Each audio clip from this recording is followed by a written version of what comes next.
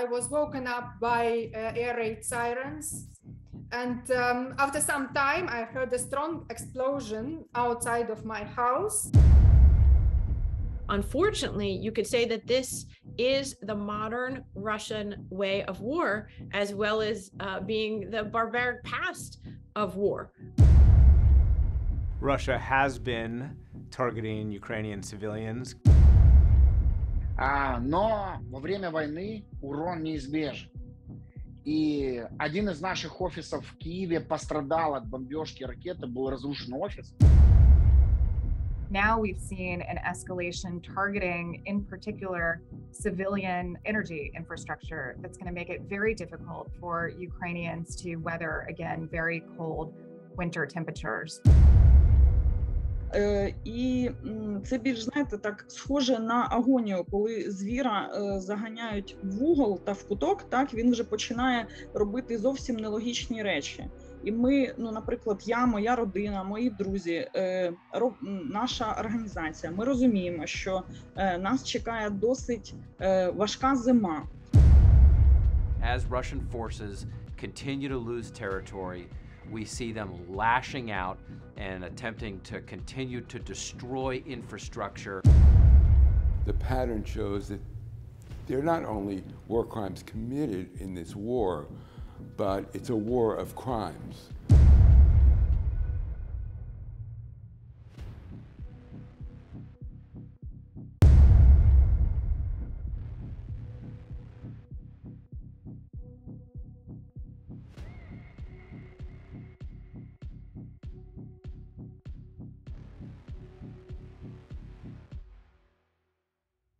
The human toll of Russia's war against Ukrainian society has reached a shocking scale very rapidly. 7.7 million internally displaced persons, 7 million who have fled the country and become migrants, over 1 million Ukrainians ushered into Russian filtration camps, 800,000 homes damaged or destroyed, attacks upon 620 health facilities.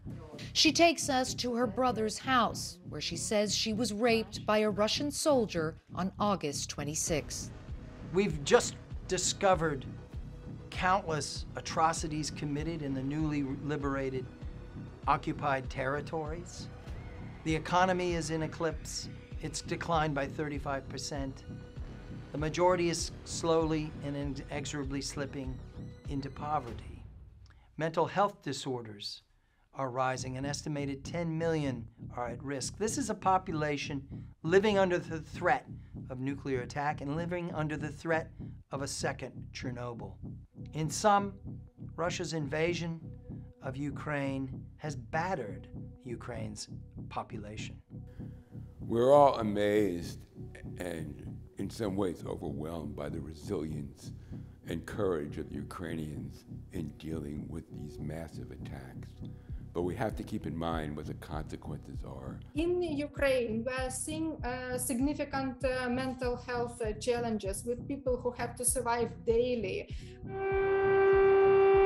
The air raid sirens, the bombing, and the risk of losing their life. Но помимо бомб и всего остального, это будет превращаться в посттравматические последствия, фобии и все остальное. Это ведь не учат нас в школе, как жить при бомбежках или когда твоему сердцу будут представлять дуло, що ти будеш переживати. Більш уважно до всього ставиться, тому що ми розуміємо, що це не просто загроза. Ми чекаємо цього, бо це так і буде. Ми розуміємо, що часткова інфраструктура зруйнована, що ворог може робити що завгодно, і от на цьому тижні це стало зрозуміло. Так? І тому це не просто такі якісь побоювання, це наша реальність на сьогодні. The needs are massive in Ukraine. And so even with $1.5 billion in humanitarian assistance, $8.5 billion in direct budget support for the government of Ukraine, the gap between needs and resources is growing. And I think we can anticipate that gap will grow in the coming year Ukraine's military is pushing ahead with a fast-moving counteroffensive against Russian occupiers and has retaken territory in both the country's northeast and south. Well, the reality right now for Moscow is that they're losing. They're losing the war. This is, at its core, in part, a war of territorial control.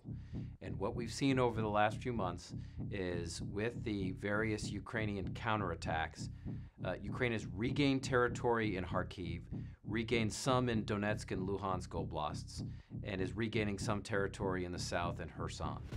And what this has done to the Russians has really started to back them into a corner politically, at least Vladimir Putin. And so Russia is trying to inflict pain on the civilians of Ukraine, trying to inflict pain on the people of Ukraine, but it is not going to affect the front line. It's not going to affect the operations in the south and the east of Ukraine, nor is it going to affect the strategic momentum that Ukraine believes it has over the next few months to achieve some kind of progress when it comes to the front line and areas that Russia has occupied. You could envision the Russians digging in for a significant period of time, as they appear to be preparing to do, and seeking to wait out the West and its decision to keep supporting Ukraine despite skyrocketing energy prices and the other follow-on effects of that support. You could see them hoping that the political situation inside Ukraine deteriorates, the strength of Zelensky ebbs, and that over time it might be that time is on their side. Ukrainians have shown remarkable resolve and resilience in the face of Russia's existential threat. They remain united, buoyed by their continued successes on the battlefield. U.S. and other allies' assistance has helped staunch Russia's existential threat. But an unsettling question persists. The race is fully on to deliver air defenses, to repair power plants, to expedite emergency relief. But will that assistance arrive at a speed and a scale to stop a runaway catastrophe in Ukraine? The answer may be no. The Russian intent is to drive Ukrainian society to the brink. The solution is not to capitulate and press Ukraine into negotiations. That would reward Putin's war crimes and fail to exploit Russia's failures on the battlefield. The moment is now for the United States and its allies, on an urgent basis, to double or even triple assistance to stop the siege of Ukrainian society. That is the decision on the table.